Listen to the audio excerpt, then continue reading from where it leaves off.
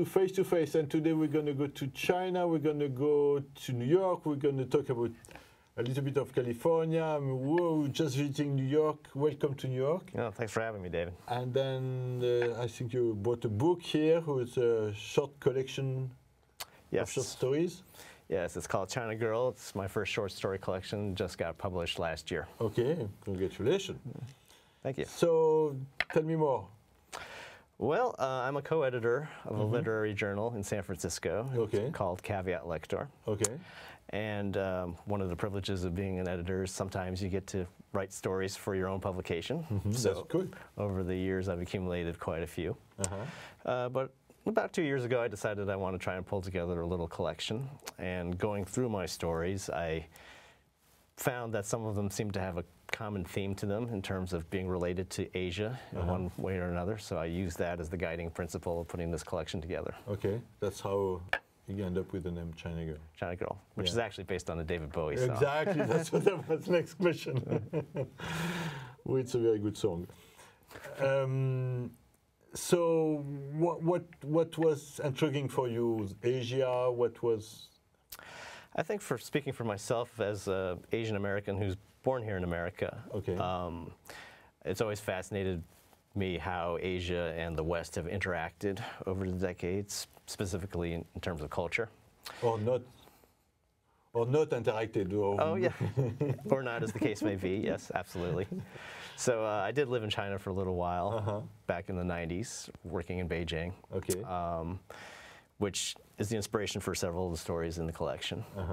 But I think all the stories, whether they take place in America or they take place in Asia or some unspecified parts of Asia as well, I'm always interested as to how people interact with Western culture, even if you're in Asia, because I feel like the influence of Western culture is in Asia in very interesting ways. I think people in Asia are very conscious about the influence of Western culture, and sometimes they resist it, sometimes they partake what they like of it. And I always thought that tension was very interesting in terms of being in a certain place, but also being influenced by somewhere else. So I think that runs through all the stories in the collection. But you see the Asian culture, no, because I went to Bangladesh with in Asia, but I mean, this may be not the Asia you are talking about. And I asked, like, the Rolling Stone, no one knows the Rolling Stone. So I'm like, the influence, it's quite, it's quite, I mean, they know much more George because of the concert you organize and so on and so forth than they were knowing the Rolling Stone. So yeah, I think from my particular frame of reference, which is mostly China, I think it's very interesting what they know and what they don't know about Western culture out there. When I lived there in the mid-90s, they were very familiar with the Beatles. They're very familiar with Bob Dylan before he went electric. But anything that took place after the Cultural Revolution, they really had no concept of because they were cut off from the West. So it's everything was before the before Mao and the Cultural Revolution. They know. That was back in the 90s, but if you go to China these days, of course, they've completely opened themselves up to Western culture. So but this openness is covering everywhere in China, more or less, or it's mainly in the big cities? I would say the cities are certainly pretty much all caught up, you could say. Countryside, I think it's still, obviously, in terms of both economically and culturally, they're probably a little bit behind in terms of being aware of what's out there from the West, So you went before the little bit the economical revolution, or at the beginning of it, no? What, the 90s? Yeah, I was there in 94, 95 mostly. So things were definitely moving full speed ahead. You know, Deng Xiaoping's reforms were taking hold. It had been over 5 years since Tiananmen Square, so I think people were feeling a little bit more relaxed about opening up and taking in Western influences again, for sure. And how do you see the influence? I mean, how do you see?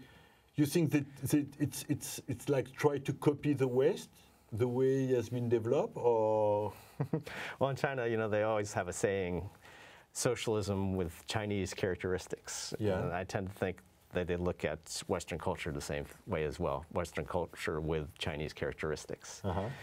So certainly, I think the idea of, just to give you an example, just a fast food restaurant, I think they've adopted that idea. They've certainly started up their own chains of fast food restaurants, for example.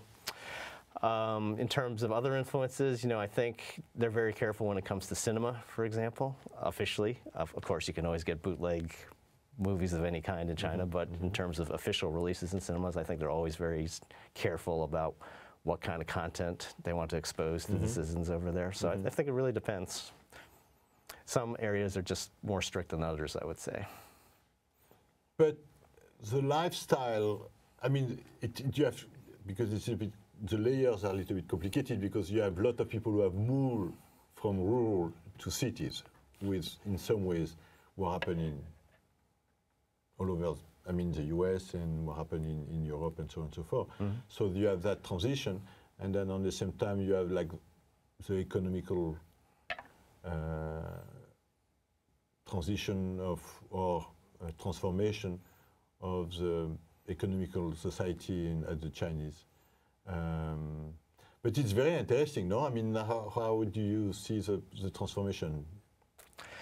For myself, it's a little disorienting. Yeah. Just as an example, when I lived in Beijing, I was working at a university, and outside the main gate of the university is a very nice 2-lane road with a row of trees down the middle. And then you come back 3 years later, and in front of the university is a 6-lane highway. So the pace of development is staggering, of course. Staggering. It's unbelievable. But I think, it's funny. It's been well documented, I think, as they're moving more towards a market economy, they're facing a lot of the same problems that a place like the U.S. faces in terms of a huge gap between the haves and the have-nots. And I think the Chinese government is very cognizant of that. I think if you look at their recent crackdowns on corruption at local government levels, I think they're very aware that they have to have take the moral high ground to maintain the confidence of the population. So I think you'll probably see a lot more of that moving forward. But the problem of having a lot of very rich people and having a lot of very poor people, often intermixed, especially in the cities these days, I think it's a problem that's not easily solvable. It'll be interesting to see where it goes. But it's a problem for them, or it's not a problem? Because here it's not I mean, the gap, it's going at the speed of light, and I mean, just New York City is 21% people who are below poverty level. You have 114,000 kids in New York City who are homeless. Yeah. And that don't seem to be an issue for the economical, and people tell you it's economical crisis. It's not an economical crisis. The money is there. The distribution is bad. It's the worst distribution you can imagine. But there's no discussion about distribution. There's no discussion about restructuring the economical system. So. Yeah, well, you can't argue with the growth figures that China has enjoyed over the past few decades. That's for sure. But they have the growth figures, but they also have the discussion about how do we deal with the concentration of issue, because they know it's going to even go against their own goods. Yeah, it's certainly, I think it's a different problem than what we see here in the States, what they're facing. Even though they've seen such remarkable progress over the past few decades, I think they're very much aware that there are a lot of people still in the countryside who are living on subsistence level. Yeah. And of course, you have phenomenon like people coming into the cities to work in factories, the whole factory girl phenomenon, for sure. Yeah. So, so in a way, it's the same as what we face. In a way, it's different. I'll be interesting to see how it goes. But the speed of transformation, the speed how China responds to conflict, to situation, it's unbelievable. I mean, I don't think we on the West we respond that fast to conflict and to situation. Yeah, the government certainly has more of a free hand to step in over there. Yeah, which has its good side and its bad side. Yeah, that's true. Come back to the book. So why short story? Why not long ones? You don't. You prefer to write in short stories. It's easier for you, or it's more adapted to what people read, or. Well, to be honest, I would like to write novels. Okay. I'm working on novels. Okay. But short stories, it's more compact form of literature. I wouldn't say it's easier to write, but certainly it's easier to accumulate. For this book, I feel like I kind of broke the rules in a way, because they often say, first book, you should be a novel, make your grand statement with your first book. And for this, I thought I'd just do something a little bit more playful. The stories in this book, they sort of cover a wide variety of subjects and moods, and I play around with form a lot in terms of my writing. So I thought something a little bit more experimental and fun as a first statement would be nice. And so you looking to publish a fiction anytime soon, or you're working on it, or longer stories, or how it?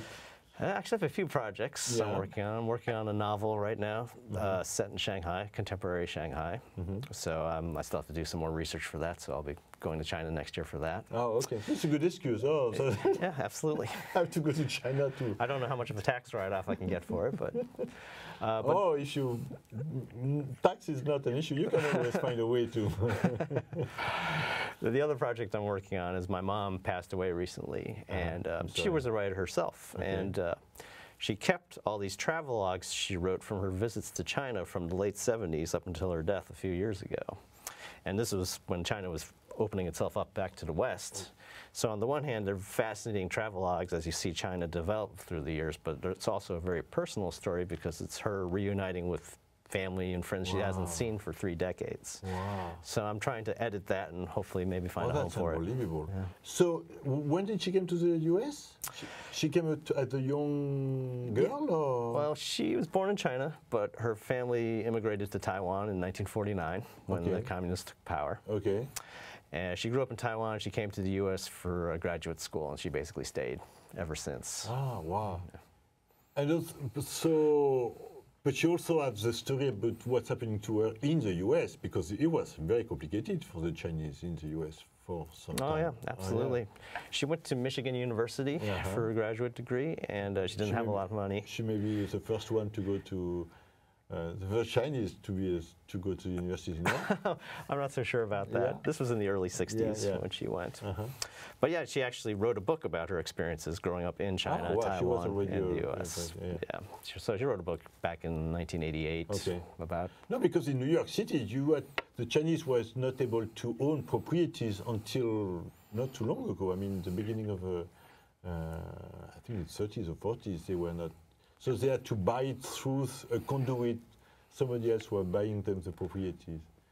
And then, fortunately, my parents were lucky enough to come after that. Yeah. They both came here in the 60s. Yeah. So they didn't have to face and. So how are you going to work on this your mother's story? How do you? Well, it's a lot of pages. Yeah. It's over 400 pages of work. And it's not just China, it's also other travels through Asia.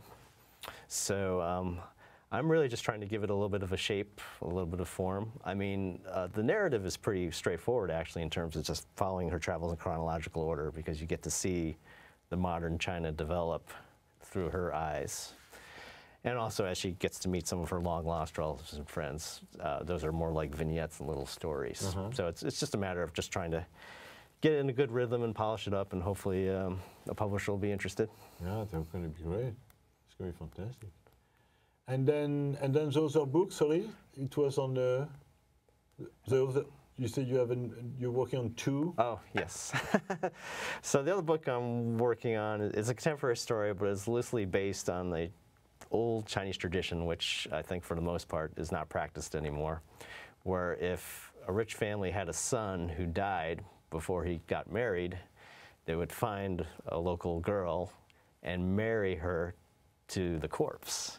In other words, they wanted someone to accompany the groom into the afterlife. They didn't want the groom to be all alone in the afterlife, so they would hire these women to become the wives of these dead sons live with the family, get all the privileges of being in that family, but the catch is, of course, that she's married to a dead person. They call it it's for the rest of their life? Rest of their lives, yes. So it's a phenomenon called ghost brides. Oh, wow. And what happened to these people, to these women? Oh, very often they would just live out the rest of their lives with these rich families. You know, they wouldn't be able to have a real husband, but they would get all the privileges of being in that family and being married to the dead son of the family. And how? I mean, it's a game, or it's like for people. It's they mix the two space between. How does it work? How does it's a superstition in that the family. The idea, of course, is that when the woman finally dies, she'll be able to accompany her already dead husband into the afterlife. So, but yeah, it's just like having a member of the family. You know, she'd be treated like a member of the family. No, I understand for the woman. What I'm trying to see the logic for the parents.